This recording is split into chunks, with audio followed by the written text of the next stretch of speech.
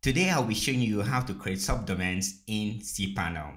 In your cPanel dashboard, scroll down to the domain section and locate domains. One thing to note is that this section can be collapsed. So if yours is collapsed like this, you can expand it by clicking this arrow. You can also find the domains option by searching for domains where it says search to. So you can just search for domains and that will help you easily locate it if you can find the options right here. Once you find the domains option, what you want to do is to click to open up the domains interface. Once you're here, you're going to see your list of domains right here. These are the domains you have added to your cPanel account. For you, it may be one domain, and that usually will be the domain you added to your account during your web hosting purchase. To create a subdomain, what you want to do is to go ahead and create a new domain. For this example, I'll be creating a subdomain on sondukafia.com. So I want to create a subdomain called green. So I'll just enter green.sondukafia.com.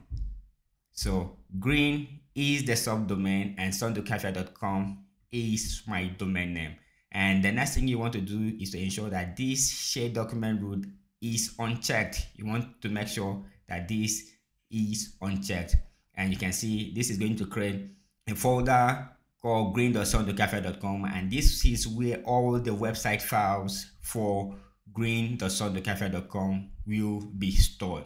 Once you're done, the next thing is to click submit. But if you want to continue creating additional subdomains, just click submit and create another, which will just make sure that you're still on an interface like this to continue creating additional subdomains. But since I just want to create one, I'm just going to do submit and give it a few seconds to load, and the subdomain will be created. There you go, my subdomain has been created. Down here you can see that the subdomain green.sondukafia.com has been created and has been added to my list of domains. So now you know how to create subdomains in cPanel. If you find this video helpful, please go ahead and like it, share it, and support me by subscribing to my YouTube channel.